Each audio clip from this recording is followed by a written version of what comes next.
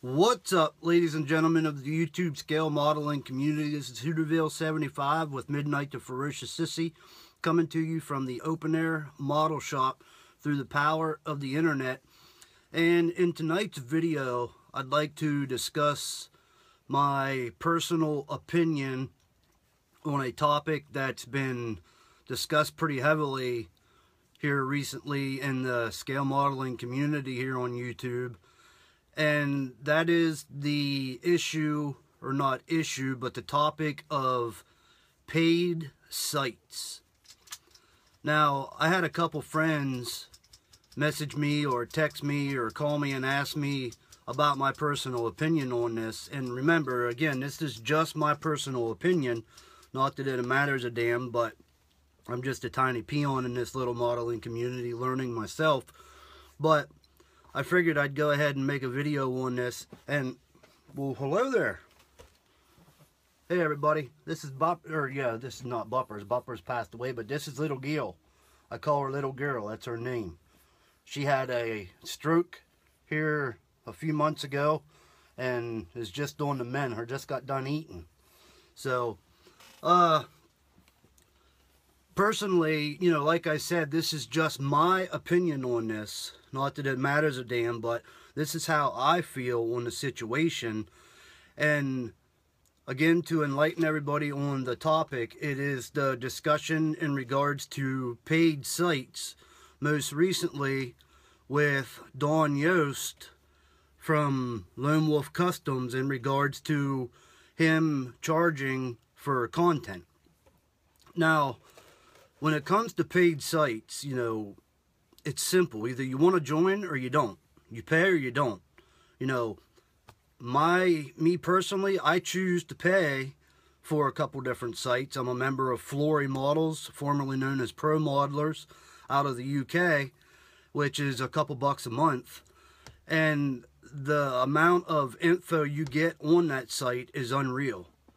You know, sure, there's free content around that would probably be the same, but it's just my personal preference to join that website. Now, most recently with Don Yost, who is a known professional model builder, in my opinion anyhow, professional model builder, and just happens to be from my state, Pennsylvania, but he's a proven winner, proven model builder with painting techniques, you know, just any fundamental technique he's very good at. And he has most recently chose to offer his knowledge on a paid site. Now, do you want to join and pay to go to that site and learn? Is totally up to you. Either you do or you don't. I myself, I'm going to join that site. I'm going to pay to learn how he does his models because that's what I choose to do. But in the long run, what it boils down to is he wrong for doing that? Absolutely not. I mean, that's his choice. That's what he chose to do. And you can either subscribe or not subscribe and be on. But anybody that is downing him and bad-mouthing him for doing what he's doing, in my opinion, again, my 2-cent opinion, perfectly wrong. Not perfectly, but totally wrong. You know, if you don't want to do it, you don't want to pay to learn from him, just simply don't do it and proceed on. What is sitting here talking him down, bad-mouthing him, going to do for the hobby? There's no asset to be gained in downing him for choosing to offer a paid site to learn how he builds his models. You know, and that's what irks me the most about this situation is there's nothing to be gained by downing anybody that offers a paid site. You know, it boils down to the trickle-down, you know, not thesis, but whatever I'm looking for. You know, you do or you don't. Either you do subscribe or you don't. Don't sit here and badmouth somebody for...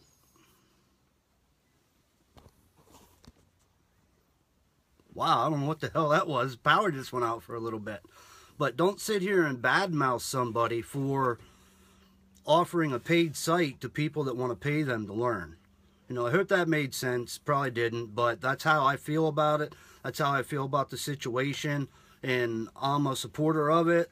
You know, if you take, for instance, Mig Jimenez from Ammo of Mig. He makes a DVD, he makes a magazine offering his knowledge. You pay for it. You buy it. You know, that's your choice. You're buying his knowledge by buying a DVD or a magazine. It's no different than a creator from the community charging to learn his knowledge. You know, another example, for instance, my daughter, who's now 16 years old and a sophomore in high school, we have paid for her to have individual private lessons, A, pitching softball, B, basketball, and C, being a goalie in soccer. So that's 3 different sports that we have paid throughout her little young 16 years for her to learn from somebody else is knowledge. You know, does that information exist online? I'm sure anywhere. You know, but we chose to pay for her to get lessons to make her a better. Hey there, sorry about that. We lost power there for about a half a minute, 30 seconds or more, but you know, we chose to pay to get her lessons to be a better pitcher, you know, a better hitter, a better goalie, you know, better center at basketball. You know, I could have badmouthed who we went to pay to teach her, but what would that have gained me? You know, hey, this information exists online, so why should we have to pay you to teach her? You know, that's not even feasible. That's just asinine in my opinion. But that's just how I feel about it. If you want to get better at something, you know, either you pay somebody to teach you or you don't. Be content learning what you can learn online. That's fine. The more power to you. I'm not against that. You know, but I just don't like when people badmouth or try to bring somebody down for offering a paid site to teach you their knowledge. You know, so in the end, that's how I feel about it. I was asked a couple different people how I felt about it, and I just wanted to voice my 2-cent opinion about it. On the model building side of things, I haven't really been doing much lately. I've been doing a lot of research. I'm in the process of building a pressure pot to cast my resin parts that I'm going to be learning how to do.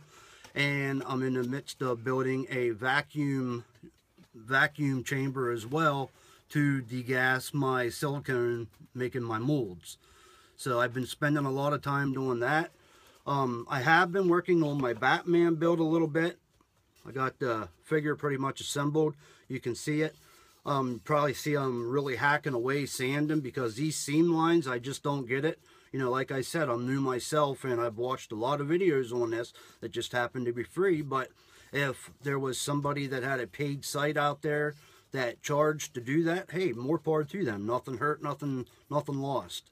You know, every time I sand these seam lines, it don't matter what putty I use, how much putty I use. When I go back the next day and sand it, you know, the seam lines come back again overnight. So just when I think I have them perfect, overnight they come back.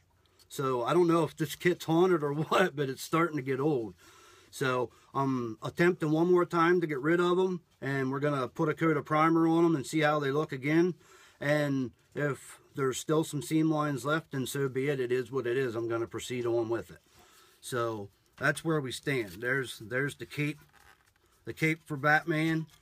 Here is the rock ledge base that Batman will sit on.